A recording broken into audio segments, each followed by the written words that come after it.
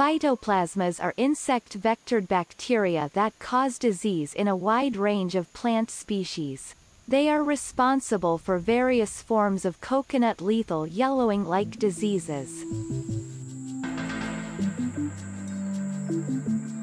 Numerous outbreaks of LYLDs of coconut have been recorded in Central America, the Caribbean and Africa since the late 19th century, and more recently in the Pacific region.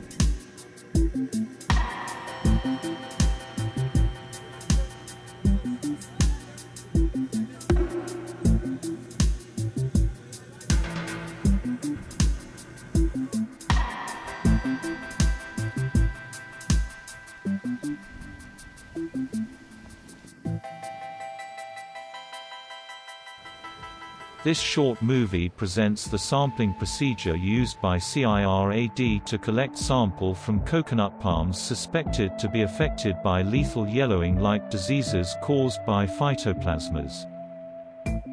The preliminary step is to prepare the collection tubes in the laboratory. A small 10 grams sachet of silicagle is introduced in the tube, which will remain well closed until the collection of the sample. We generally use 50 ml Falcon tubes, but it is also possible to use small plastic bottles, such as those used for urine analysis in medical labs. The reference of the silicagle sachet we use is ZEOCHEM Rubingal 1/3.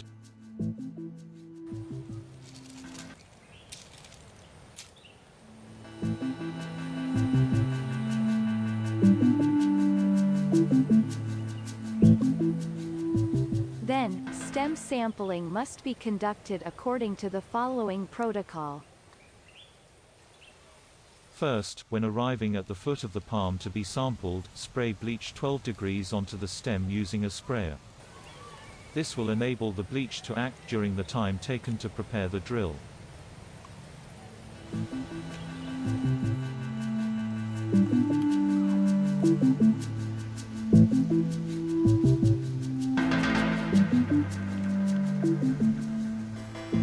Second, fill in the sampling form and annotate the collection tube.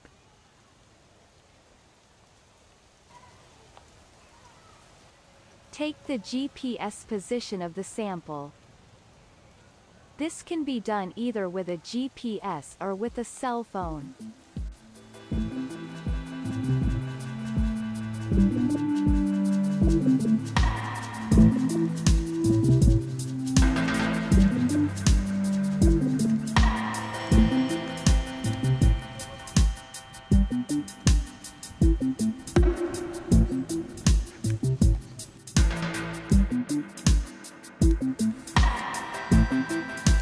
Third, fix a sterilized or well-cleaned bit into the drill. Spray medical alcohol 70% onto the drill bit and sterilize it using the blowtorch.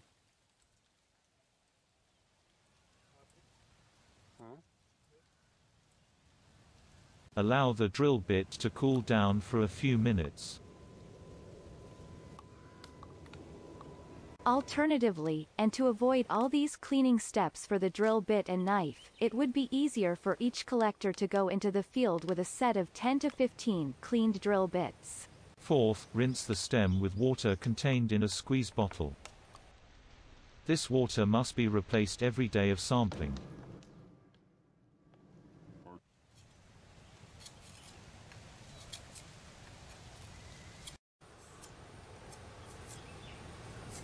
Fifth, use a clean knife to remove a square of the cleaned bark measuring 10 by 10 centimeters.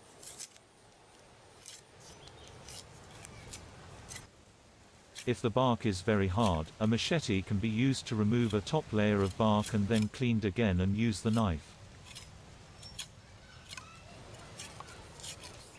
The bark should be removed with a straight cut without sawing.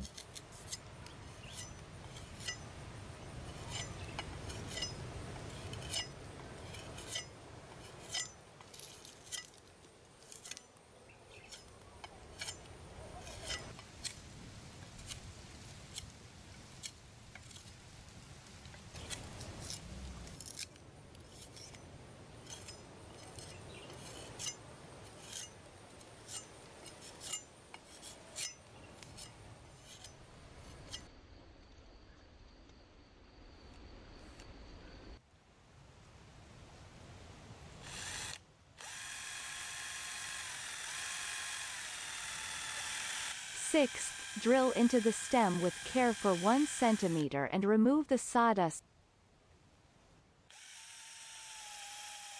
The drill and drill bit have to be in the same axis.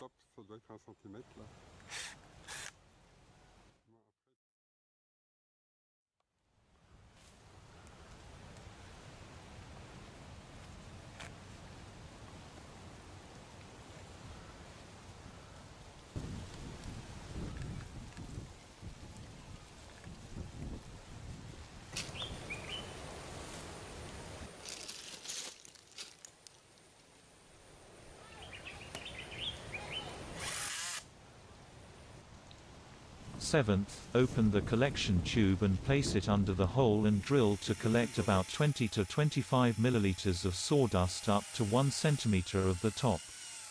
During our survey, we use 8 to 10 mm special wood drill bits of 25 to 30 centimeters.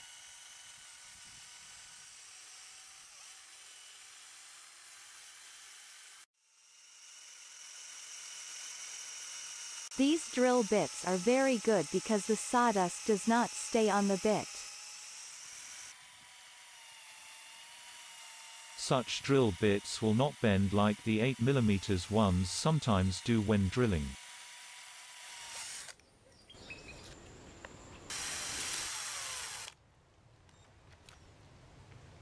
Immediately close the tube.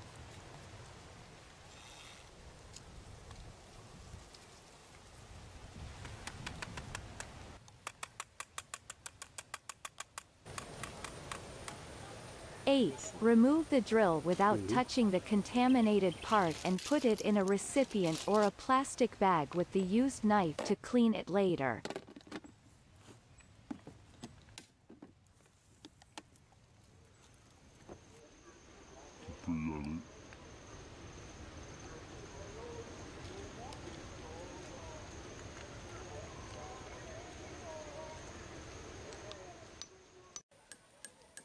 Ninth, and except for palms to be cut down, close the hole made with the drill after sampling with a small piece of wood.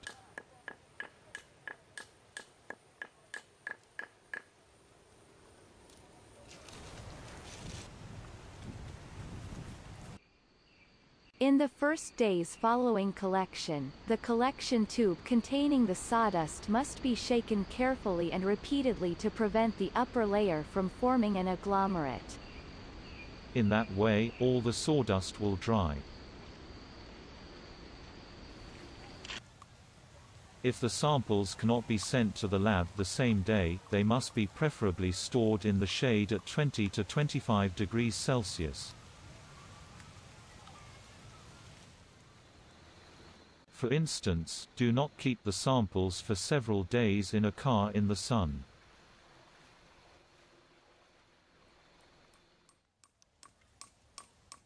Researchers can also use the same samples to study the DNA of coconut trees and carry out genetic diversity studies.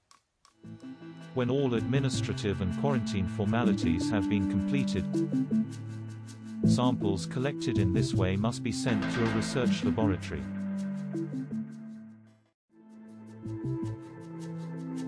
About a dozen laboratories around the world are equipped to perform phytoplasma analyses in coconut palms.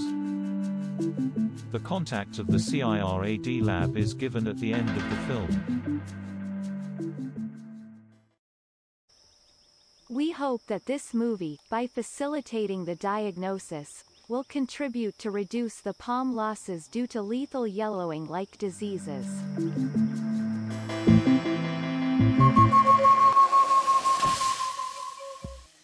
We have here one of our Papua New Guinea variety, which we call Spicata orange worm. We are in Papua New Guinea, in a part of the country called New Britain Island. I see coconut seed garden blocks, and here in front of me is a duo variety called Mandan Brown Dwarf.